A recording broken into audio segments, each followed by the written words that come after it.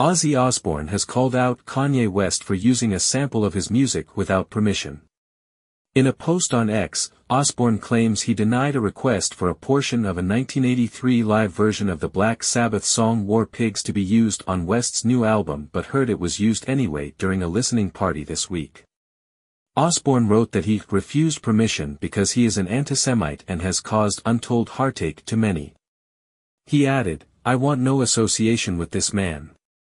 His wife, Sharon Osbourne, recently told the Jewish Chronicle, "Judaism is the only religion I have, and the only one with which I feel comfortable."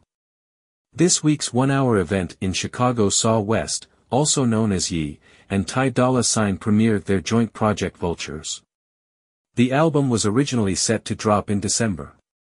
It was reported at the time that the delay was down to Nicki Minaj refusing to let him feature an old collaboration between the two.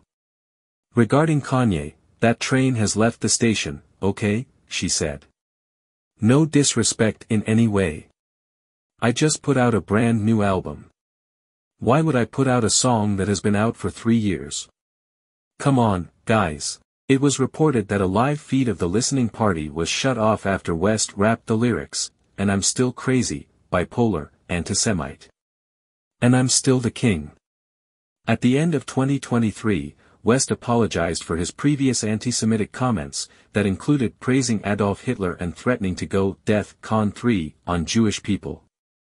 His words drew ire from Joe Biden and the Anti-Defamation League, referring to him as a "vicious anti-Semite who put Jews in danger." "It was not my intention to hurt or demean, and I deeply regret any pain I may have caused," West wrote on Hebrew on Instagram. "I am committed to starting with myself and learning from this experience to ensure greater sensitivity and understanding in the future." West had previously paid tribute to Black Sabbath on Hell of a Life, inspired by the song Iron Man. West is yet to make a statement in response.